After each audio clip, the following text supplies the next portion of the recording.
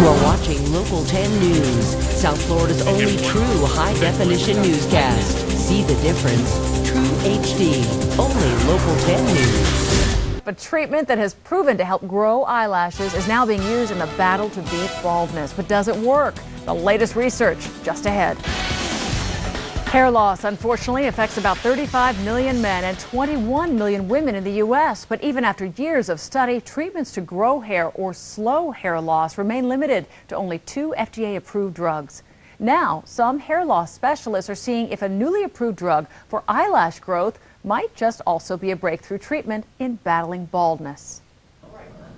After battling baldness for years, Howard Gostorfer decided late last spring it was time to do something about it. I found that I wanted to keep the hair that I had, and I wanted to, progress into restoring hair that I have lost. Let's take a look at the scalp close. Howard turned to Boca Raton hair restoration specialist Dr. Alan Bauman, who's now trying out a new treatment for hair loss, a drug called Bimatoprost. Bimatoprost came from the world of ophthalmology as a treatment for glaucoma.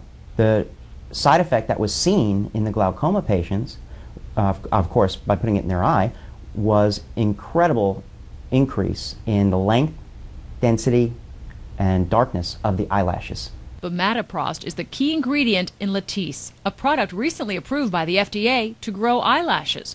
Bauman and other experts theorized that what grows hair on the eyelids could also grow hair on the head. And certainly we had a lot of patients who were willing to try. After 3 months of daily use, Dr. Bauman measured noticeable changes in the pigmentation, length, and thickness of Howard's hair. So far, so good. I'm completely satisfied. But Dr. Bauman says formal research on the drug still needs to be done. It could be years before we know how to use this medication appropriately, what the right dose should be, what the right frequency should be.